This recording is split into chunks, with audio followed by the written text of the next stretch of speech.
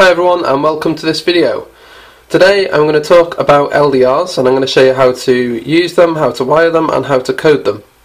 So an LDR is a light dependent resistor, and it is just that, a resistor. So try not to get confused with sensors, because although you can actually use these as sensors, it's not really a sensor, it's a resistor. You can get lux sensors and all this sort of stuff, and they are way better, but they're not resistors, and this is a resistor. Anyway, so in the darkness, this has a resistance of about 10k, 10 kilo ohms, 10,000 ohms, and in light, in good light, it has a resistance of approximately 0 ohms. So yeah, it's a resistor which can change depending on light, and that's quite useful. So, for example, if you have those outdoor LEDs, you know, that people stuff in their gardens, you know, this could be used there. Because in the light, in the daytime, you don't want your LEDs glowing, so this could help to switch it off. And at night time, when there's no light, you could use it to switch it on. So yeah, it's a cool way of being able to manipulate circuits depending on the amount of light which falls on the LDR. Anyway, in this video, I'm going to show you how to make a microcontroller read from one of these, and I'm actually going to show you how to code it. It's only very simple code, and of course how to wire it up. So the first thing I need to do is show you how the LDR reacts to different amounts of light. So to start with, I'll get my multimeter, set it to 20k. Let's connect this up. So there's 1, 2, and the resistance is 900 ohms. If I put it up to the light, it goes lower. If I put it in the darkness, it goes higher, more resistance. Actually, where's my torch? If I find my torch, there's my phone. Ooh, carrot sticks. Okay, so I get my phone. Turn the torch on. Let's see what happens. So I put it right up to it. And you can see 40 ohms, which is great. So that's how it responds, if you like, to different amounts of light. Okay, what next? Okay, so I've shown you the LDR, how light affected it, and the ambient temperature, the ambient light is such an amount that means that this, in this light, is around about 1k. So I've got another 1k resistor, and this is a fixed resistor. So we've got a 1k fixed, and we've got 1k in this light. In more light, the resistance goes down. In less light, the resistance goes up. So we've got a fixed and a variable. And I'm going to do something special with these to show you. It's called a voltage divider, but I'll just show you anyway. Let me zoom into this little board. I don't know why these boards go yellow. I don't think it's even been left in the sun, so whatever. So to start with, the LDR, which I'll just push in there. And the 1k resistor, which if I could pick up, there we go, I'll put in here. So right now I've got the LDR and a 1k resistor, so you might be thinking, what on earth am I doing here? Well, I'll show you.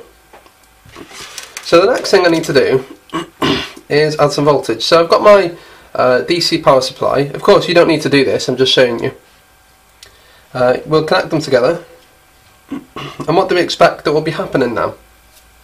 Well, 5 volts comes in here, and this is ground. So what's in the middle? What's in the middle? Well, right now I suspect that the middle will be 2.5 volts, and I'll just zoom out to show you. So we've got 5 volts coming in.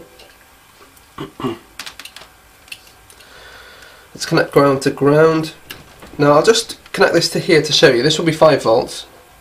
Yeah, 4.9 volts or something like that. This over here in the middle will be 2.5 volts, so it should be somewhere near that. 2.5 volts, you see? Now if I cover it over, you can see that the voltage decreases, and if I increase the light, the voltage will increase. Now if I can just put that over there.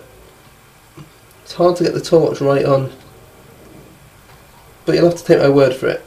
If I get the torch right on, it increases, yeah? So now we're getting there. I'll just take this away again. Take all this off. And you can see that this little concoction will help us a lot. Okay, so time to explain. How does this work? Well, let's say we have two 1k resistors and we have a 5 volt here and a ground here, and we check this area here. In the middle of the two 1k resistors, the voltage would be 2.5 volts. But why? It's because if you have a path and voltage is travelling through the path, the voltage at any given point which you test will be relative to the amount of resistance which it's already travelled through and which it's got left to travel through in order to get to ground. So for example, if you had 6 volts and you had a 2k resistor and a 1k resistor and then ground, 2/3 of the voltage would drop after the first resistor and 1/3 of the voltage would drop after the second resistor. And that's because voltage drop is relative to the amount of resistance which it travels through in order to go to ground. Anyway, so why is this relevant? Well, it's relevant because if that's 1k and that's 1k in this ambient light, then if I was to measure from ground to here, it would be 2.5 volts. But then what would happen if I shone a really bright torch on there and it becomes 0 volts? Well, if it was 0 volts, it's like a straight wire really, and there's no resistance. Therefore, at this point here, there would be no voltage drop, and there would be 5 volts, and there would be ground, so therefore you'd read into the Arduino 5 volts. What about the other way? What about if I was to cover that over completely? Well, if I was to cover it over like that, it would probably be around about 10 to 15k, or something like that.